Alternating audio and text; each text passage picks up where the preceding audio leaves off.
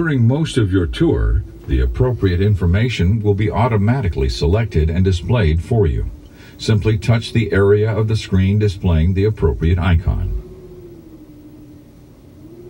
Welcome to Jurassic Park. The voice you're now hearing is Richard Kiley. We spared no expense.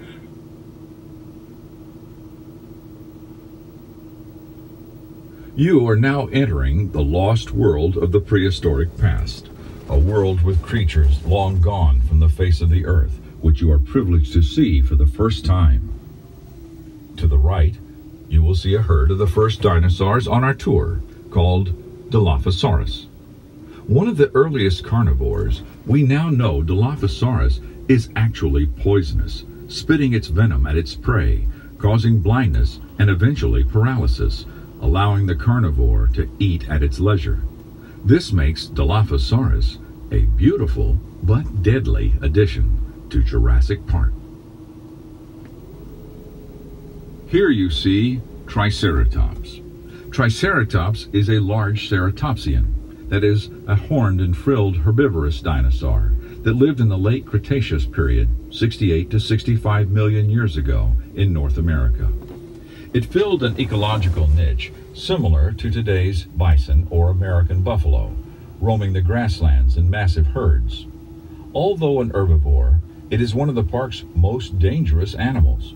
Reaching nearly 30 feet in length and weighing up to 12 tons, its size alone makes for a formidable creature.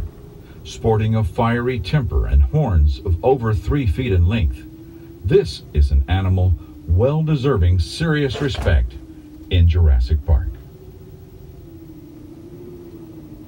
Coming up on your left, you will see one of the most popular dinosaurs on the tour, called Tyrannosaurus. Tyrannosaurus is perhaps the best known dinosaur in the world, and for good reason. Standing over 13 feet tall at the hips, 40 feet from snout to the tip of its tail, and weighing around 7 tons, T-Rex was one of the largest carnivores ever to walk the earth. Its original home was North America during the late Cretaceous period, 67 to 65 million years ago, where it would stalk Triceratops among other prey. Tyrannosaurus has excellent binocular vision, and hence good depth perception, an adaptation essential to a predator. Despite this, observations have shown that T-Rex's vision is primarily attuned to motion, supplemented by a remarkable sense of smell. Our living specimens have proven once and for all that T-Rex was no slouch, reaching speeds of over 30 miles per hour.